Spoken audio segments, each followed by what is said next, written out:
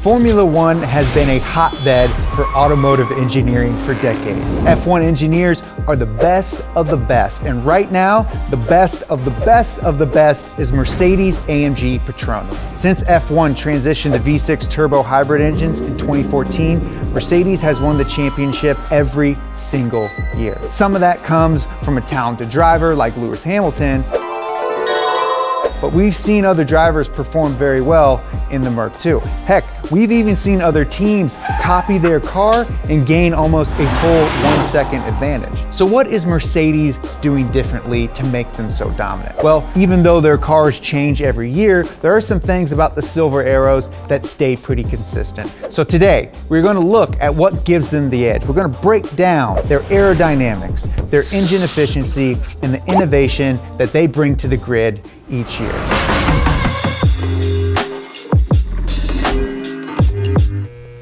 Thanks to Raycon for sponsoring today's episode of Bumper to Bumper. You know, life can get noisy sometimes. Say you just want to take a quick little 5-minute break, sit in your nice chair, enjoy the weather, and then some dude rolls up in a black Mustang and just ruins the peace and quiet. Jerry, it's me, Nolan from work. Jerry, don't make me get out of this car, man. Jerry. But thanks to Raycon and their everyday E25 earbud, I can just pop these bad boys in and isolate out the Nolan. Jerry.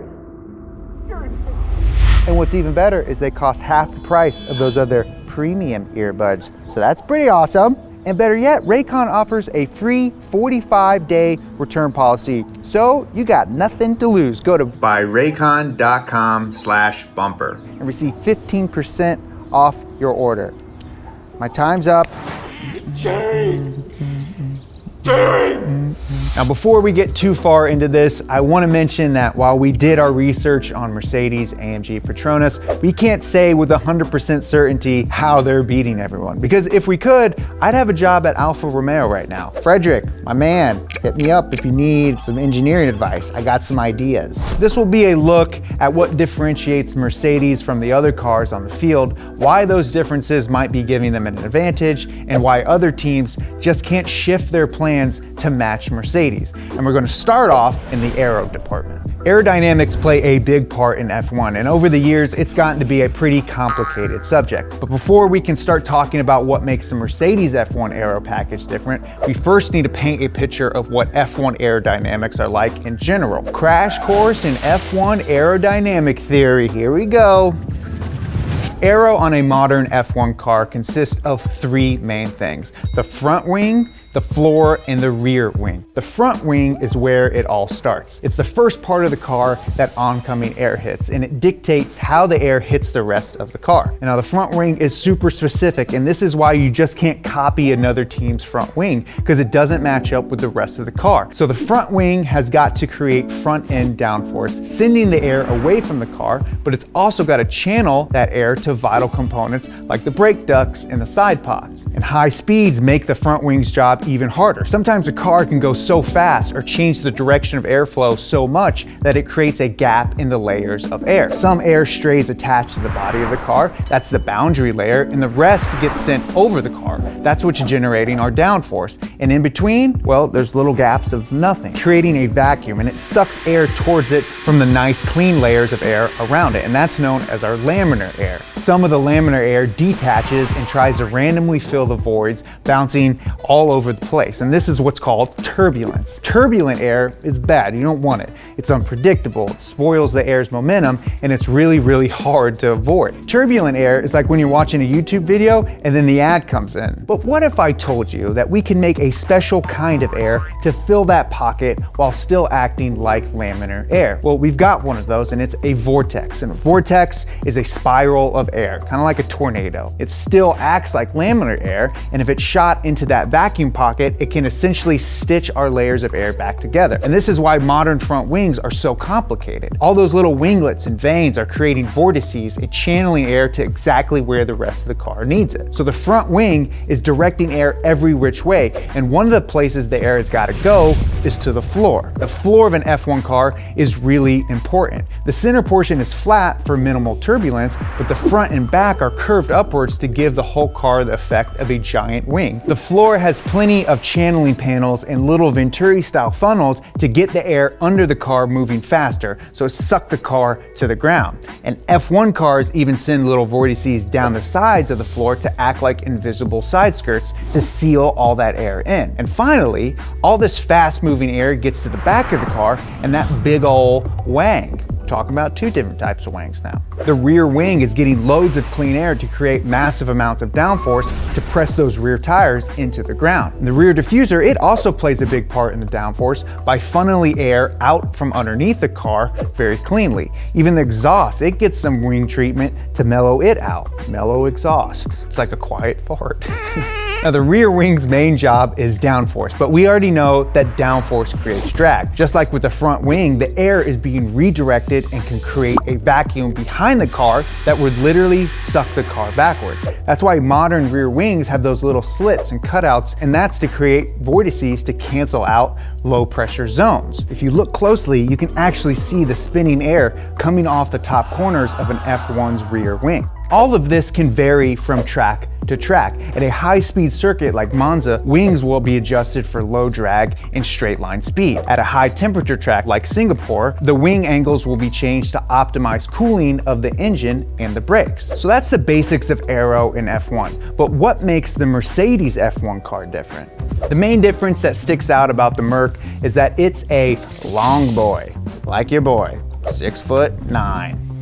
I'm not 6'9". Having a longer car gives the Mercs a big advantage with aero because they have more real estate to make their aero work. Now, if you need to channel air from the front wing to the brake ducts, and the brake ducts are a few millimeters further back, you don't need as severe of an angle in your winglet to make that correction. You create less turbulence and less drag. It also helps with packaging. The space inside the rear wheels around the back of the engine and the gearbox, air needs to be channeled off the sides of the car to the rear wing. With a longer car, Mercedes can sculpt that bodywork around the gearbox more and channel that air better. And finally, you got the floor. Now, remember how I said it was acting like a big wing? Well, if your wing is bigger, it creates more downforce.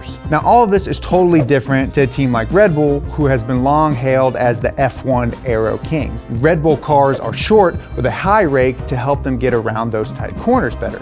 But Mercedes technical director James Allison says that what the Mercedes lose from that long wheelbase, they make up with the aerodynamic benefits. It's a numbers game, so you got to sacrifice a little to gain a lot. So Mercedes takes a fundamentally different approach to aerodynamics than most of the other top teams. But the aero isn't what people were so blown away by. Let's look at what blew them away the most, and that's the engine. Since 2014, F1 has been using 1.6 liter V6 turbo hybrid engines, revving over 12,000 RPM and making 900 horsepower. That alone is pretty wild. And what's even wilder is that that's the average F1 car. The Mercedes is on a whole nother level. There are probably a few secrets to Mercedes engines that haven't been released to the public. Maybe we'll find out that they had like a little gerbil living inside one of their turbos, spinning it up, and his name is Lewis Hamsterstein. One of the things that's often overlooked about the Mercedes engine is hidden right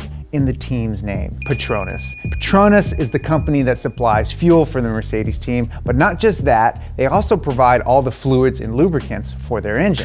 In 2017, Mercedes achieved 50% thermal efficiency, which is crazy. That is huge. To put that in perspective, the average engine is lucky to get 25% thermal efficiency. Thermal efficiency is a measurement of how much potential energy an amount of fuel has versus how much of that comes out of the engine as usable power. A lot of times that energy is lost to friction in the engine, creating heat, and good engine oil can reduce that friction. This means that the engine is more reliable, there's less wear on the components, and it gets better fuel economy. Now I know you're like thinking, okay, what do I care about fuel economy in an F1 car while it's racing? But it's more important than you think. In current F1 regulations, refueling is banned. Current cars can start the race with 110 kilograms of fuel. And if you drive balls to the walls every single lap, you won't make it to the end of the race. If your engine is more fuel efficient, you can either start with less fuel and be lighter than all the other cars, or you can turn the engine up, burn more fuel, and make more power. There's a good chance that is where Mercedes party mode comes from. If you watch freaking F1, Mercedes have a party mode, and it's what allows them to usually qualify the fastest because it just dumps as much fuel as possible, I'm guessing, into the engine. Mercedes also optimized the efficiency of their turbo. F1 turbos are pretty unique already. They are wired up to the hybrid system so the turbo can charge the hybrid power battery, but the system can also work in reverse. The hybrid unit can spool up the turbo directly. But Mercedes took a look at this separated turbo and they realized they can get more gains out of it. They separated the compressor and the turbine even more. And they put them on either ends of the V in the engine block and they ran a drive shaft between them. This got the compressor away from the heat of the turbine, meaning it got denser air going into the motor. And that also meant that it had shorter piping to the intercooler. On road cars, you'd call this a hot side in V configuration. Basically, this means that one section of the car is getting all your hot side and another section is getting all the cool side. That way you don't have any of the hot exhaust mixing with any of the cool air you're trying to send into the motor. With better thermal efficiency, the engine is also running cooler. Now, anyone knows or follows F1 knows that Mercedes' only weakness seems to be on hot days, but it's almost never the engine that has an issue. It's brake temperatures or tire wear. 2014 was when the new engines came about, and it was when Mercedes started absolutely destroying the competition. While running the 2012 and 2013 seasons, they spent their efforts building the car for 2014. So while everyone else was working to catch up, the Mercedes engineers had the freedom to get creative and come up with new radical ideas. In 2018, Mercedes came out with a new design for their wheels. It was a design that channeled air through the wheels to keep them cool and to help control tire temperatures. What they did was add a set of spacers to the rear wheels. This wheel spacer was vented, just like you'd see on a drilled rotor. And the idea was to get more air flowing through the center of the wheel, cooling the rear brake, but also cooling the rear tires. And Mercedes are still finding ways to chase tire management today. In 2020, they came up with their most controversial innovation yet. It's called DAS, and it stands for dual axis steering. And here is how it works. You turn your steering wheel left, and the wheels go left. You turn the steering wheel right and your wheels go right. You with me so far? Okay, great, we're on the same page. Now, you push the wheel in and the wheels toe in. And if you pull the wheel towards you, the wheels toe back out. And this tech is so new that we aren't 100% sure what advantage Mercedes are getting from it. But there's plenty of theories on how this system could benefit a Mercedes team. One hypothesis is that it can help them in the tight corners where they're losing out because of their long wheelbase. Having a car with a little bit of toe in can help keep the car straight and stable at high speeds. But if the car has a little bit of toe out, it can help the car dart into the corners. So say I'm in the Mercedes. Hamilton, he retired. Yeah, he's sick of winning. So I'm snaking my way through Sector 2 at Coda. The nose, diving in just right through 8, 9, and 10. Hard on the brakes for turn 11, and then stretched out before me is the back straight. By the end of it, we'll be approaching 200 miles per hour. But my steering is set up quick and darty, and I don't want that. So I accelerate. The cheer of the fans drowned out by the roar of my Mercedes engine. I go with the G-forces and pull my steering wheel towards me, straightening up the front wheels, increasing stability, minimizing scrub, and maximizing top speed.